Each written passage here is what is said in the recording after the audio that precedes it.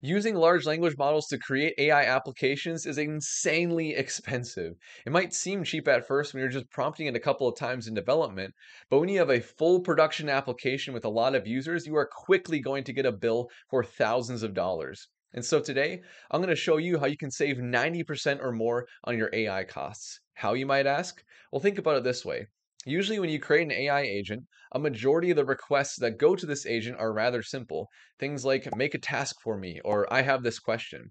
It's only a small portion of the time, usually, where you'd have more complicated requests. It's things like do research on the latest models for me and then send an email to my coworkers with the pros and cons for each.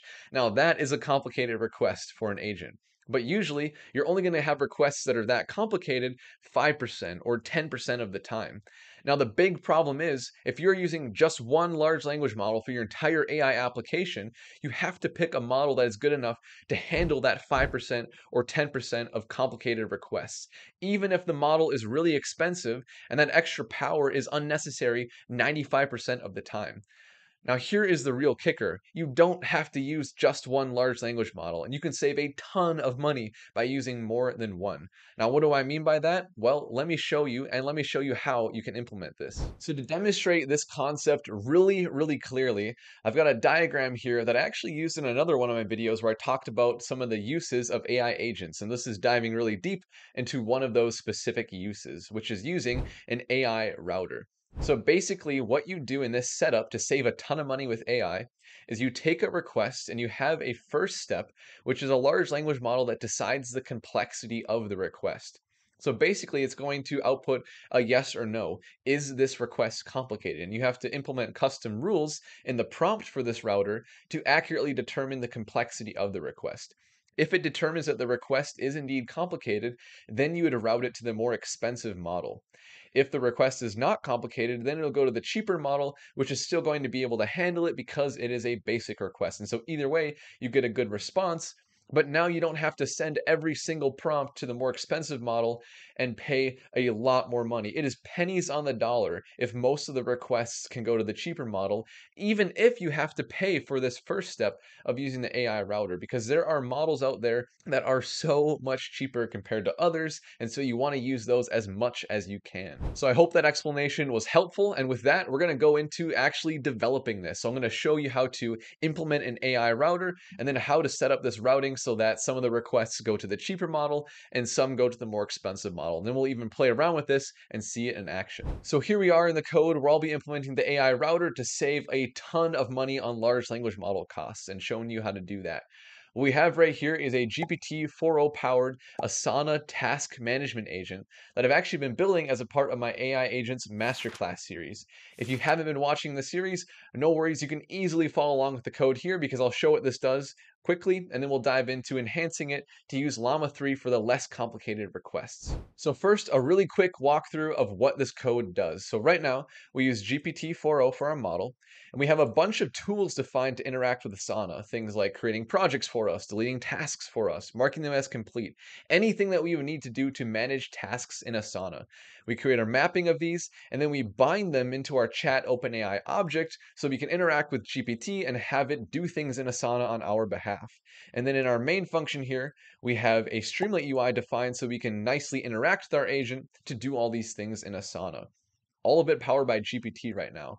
So now what we're going to do is go back to the top of the file and start enhancing it so you can use Llama 3 70B for all the simple requests and then keep the more complicated things for GPT-4o, like we might want to create a project and a bunch of tasks within it within a single request. That would be something for GPT-4o.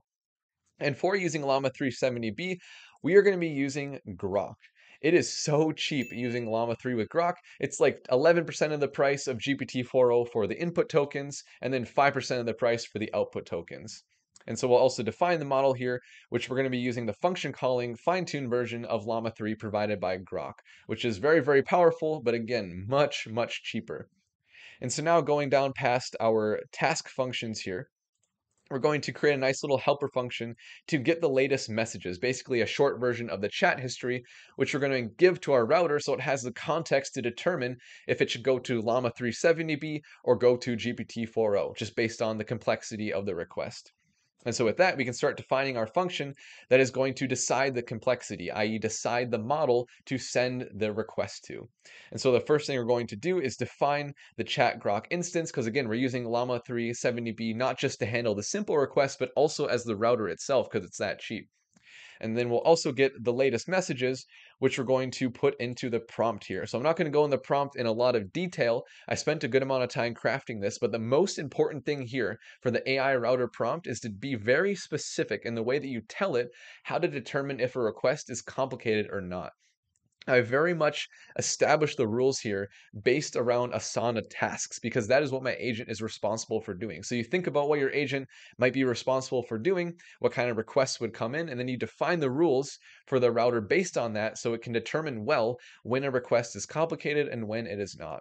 And then I also embed the latest messages in here so it has that context, not just the last user message, but also a couple of previous messages as well. So it has everything it needs to determine the complexity. And so with that, we'll invoke our chat Groq instance, the router, and then return that response, which is either going to be cheap or expensive, i.e. use Llama 370B or use GPT-4o. And so now we have a function that neatly wraps the router to get the output of cheap or expensive based on the chat history. And so with that, we will enhance our prompt AI function, starting with adding a parameter here, which is going to be cheap or expensive. Which model am I going with?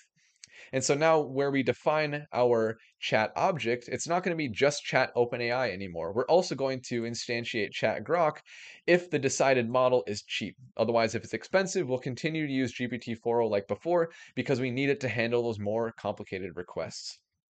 And so that is literally it. That is all it takes with the routing here. Most of the work is done in this function here. And then within this, we just have to define which model we instantiate for our Asana chatbot based on if it is cheap or expensive. And so the very last thing we have to do just for the recursive calls for tool calling is just add that parameter for the recursive call to prompt AI. That is everything for enhancing our prompt AI function.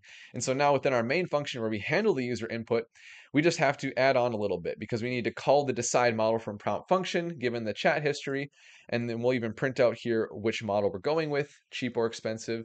And then we'll add that in as the second parameter to our call to prompt AI. So that is literally everything we have to do now. So now the less complicated requests will go to Llama 370B powered by Groq. And then all the more complicated ones will go to OpenAI's GPT-4o. So let's go ahead and test this and make sure that we haven't inhibited the performance and we're actually using the cheap model most of the time. All right, so let's test this thing out and make sure it uses the right model depending on the complexity of my request. So to run this chatbot in the browser, I just went into my cost-saving AI router folder in a terminal, and I ran the command streamlit run cost-saving task agent. In the code linked in the description of the video, I've got a requirements.txt file, so you have all the dependencies you need to install this and run it just like I am here with Streamlit. Once you run it, there will be a local URL that's spun up, and that's what we're looking at right here on the left-hand side in the browser. So let's go ahead and test out this Asana agent. So I'll start with a very simple prompt here, and I'll just say hi. And sure enough, you can see on the right-hand side, it's going with the cheaper LLM, which is Llama 370B in this case. And so now we'll actually do something within Asana, but we'll still keep it pretty simple. So I'll just say, what projects do I have?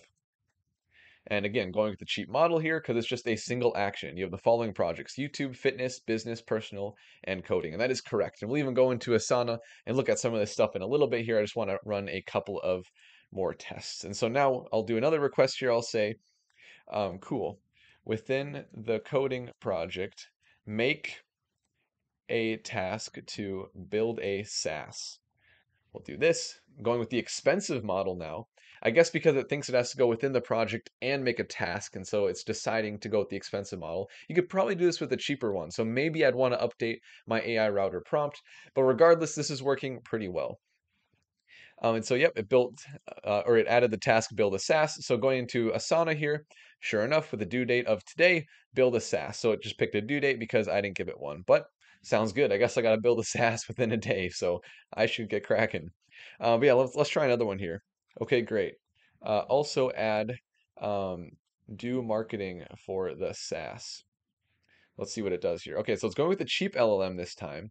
Probably because it already has the context around what project it should be adding the task in, so that's nice. So we'll go within coding here and do marketing for the SaaS, also do today. Very nice.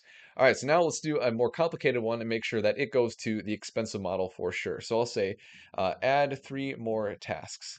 Code thing 1, code thing 2, and code thing 3. And this should go with the expensive model. And yep, sure enough, it does. Going with the expensive model. We'll see what it gets back to us with here. It takes a little bit longer now because it actually has to create each one of those tasks in Asana. But yep, it made all of those. And here we go. Code thing 1, 2, and 3. All due by today. I've got a busy day ahead of me, so I should probably wrap up this video. But that is actually it. It's definitely working well. You can always adjust the AI router prompt if things aren't working exactly as you want. So if there are more complicated requests going to the cheap model, or vice versa, and you don't want that, always change the prompt. Feel free to play around with that, but this is working great. So that wraps up the implementation of the AI router to save a ton of money with large language models. Really, the hardest part there was getting a good prompt for the AI router. The rest of the code was easy peasy. And if you can get that prompt down so that the router can accurately determine which model to send the request to based on the complexity of the user's message, you are going to be in the right place to save a ton of money because you can use those much cheaper models to handle a majority of the requests to your agent. So I hope that you found this useful and that you can use it to save a ton of money as you're developing a SaaS, an AI agent, an application, whatever it might be. And if you did find it helpful, I would really appreciate a like and a subscribe. And with that, I will see you in the next video.